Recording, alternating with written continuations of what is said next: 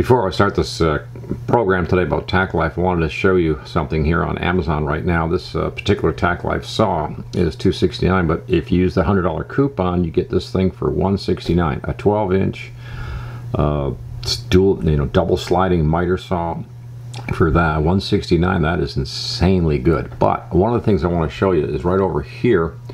This one particularly is by TK Stores. And there's a lot of different, we'll click on just see if we can see who they are. But yeah, they're somewhere out of Shenzhen, China. Okay, that's just typical Tacklife stuff, but that's fine. It is what it is.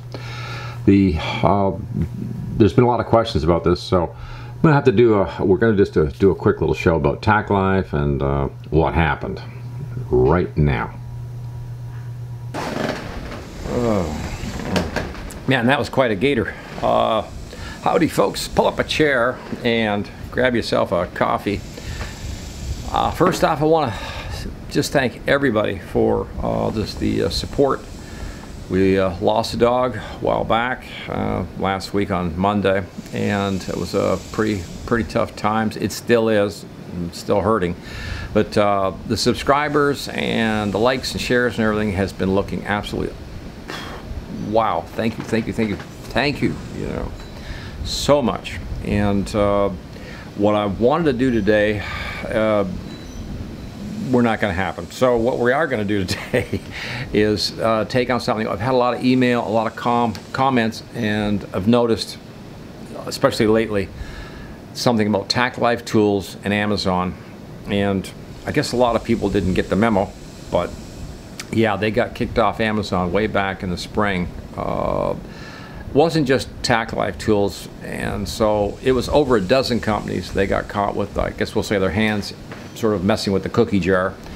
And it wasn't a big deal, but it did break the terms, of agreement with Amazon, which, it's like minor, but for a company like Tacklife, this is major, because let's face it, they were selling tools, they were slamming it. And the tools almost disappeared.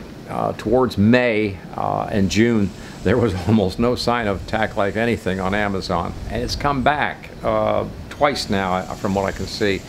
And right now it's running pretty strong on Amazon. You can just about buy, a pretty good selection at a great price on Tacklife tools again. But I think what everybody's failing to, well, I noticed just from the emails, people are failing to realize you're not buying directly from Tacklife anymore at this point. You're buying through third-party sellers, which is not the end of the world. The third-party seller, I'm sure he's still going to, ship you the saw or whatever it is you purchase that's Tacklife. The only difference is it's the warranty. That's the only place I think that I really see sort of a gray area, because a lot of the Tacklife tools came with like 2-year warranty. The third party, from what I've seen, is kind of like, unless it's damaged in shipping, we don't want to hear about it. So yeah, you get a little bit of a cold shoulder feeling there, and that's, to me, that's it's okay. I generally, when I burn something up, it's usually me. It's not the manufacturer, and it's usually abuse and like, okay, I've destroyed this thing. And generally I try to figure out a way to recycle it or repurpose the parts out of it, just whatever I can do to, scavenge at that point, because a lot of times when you burn up a saw, like, what are you going to do with it? Yeah. And I'm just not one to throw something in the trash can, but sometimes you have to throw at least some of it in the trash and go, yeah, some of it's got to go, because it's not going to do any good to me. So back to the meat of the matter here is Tacklife. They're still in business. They still exist.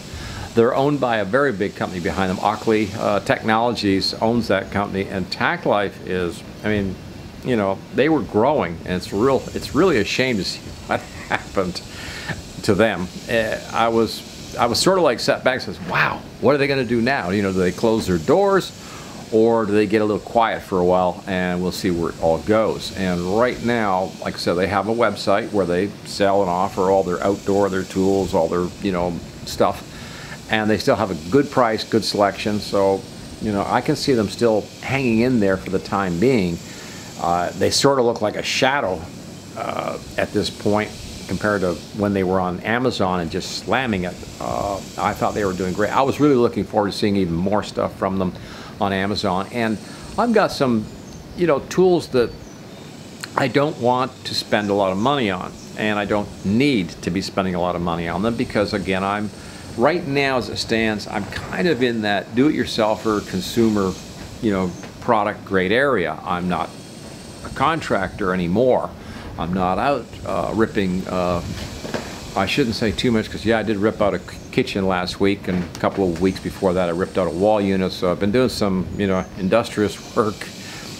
And in fact, I was going to show you the wood, but that's another time.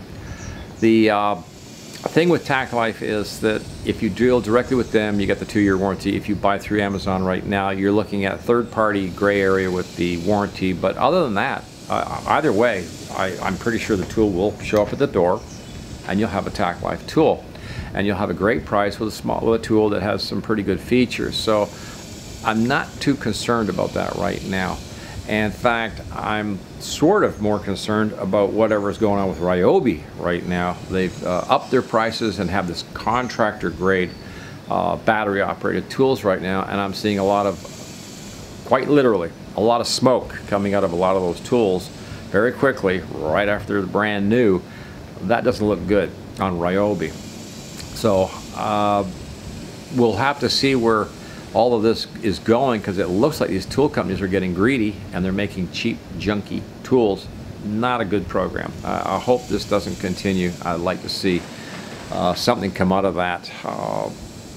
You know, the Tacklife situation, you know, when I buy a Tacklife tool, it's not because I'm going to be out Monday to Friday in the back of a pickup truck cutting lumber or whatever I'm doing.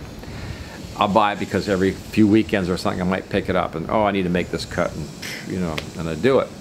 So that, to me, that tool should be fine. You know, I'm not going to worry about the warranty, because in no time at all, the tool may have been used 12 times, sat around for 2.5 years, whatever, and if it burns up suddenly, it's like, well, okay, let's go get something else. Besides, it gives me an excuse to go to the store and look at tools, you know. You know, I think it would be interesting if somebody wanted to step in the limelight, come up with another name, and there's just so many brand names of tools out there right now. I think the market's getting a little overblown. It's turning into a stupid market, and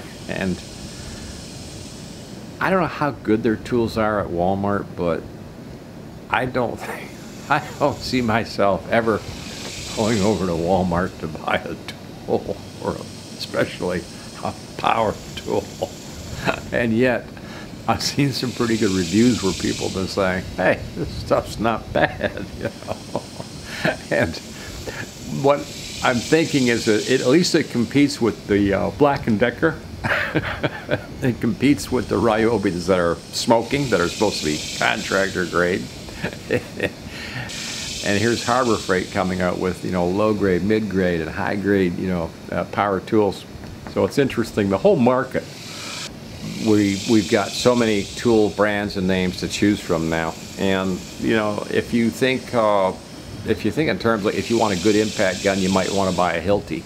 That's an old industrial name that goes way back, or a Milwaukee, you know. And then if you think about a drill, you might say, oh, I'll just buy a DeWalt, you know. Don't care. If you think about a saw, you might want to buy, oh, Craftsman's got a good deal on that, I'll just buy the Craftsman. Once again, thank you for watching.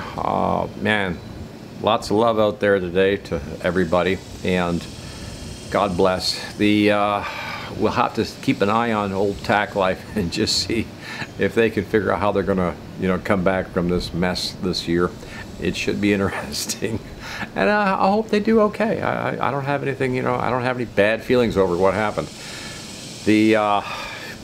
Hopefully in the next show too, I want to start giving some more stuff away. I've got some crazy, wild things that, you know, you just can't buy. So I want to get some of that stuff out. And we'll get back to some, I want to show you a couple wood projects that I'm dealing with. And some of them are kind of complicated, and some of them are just like, it's kind of like the how to get free lumber, you know. I think what's going to be interesting is to see where Tacklife is going, or how they're going to survive after this rather a bit of an implosion over the market situation on them. So we'll see. Let's hang in, and if I see or hear anything, I will let you guys know. You know it. So in the meantime, please like, share, subscribe, and thank you so much. Thank you for watching Copy and Tools this week. We'll see you folks later. Adios.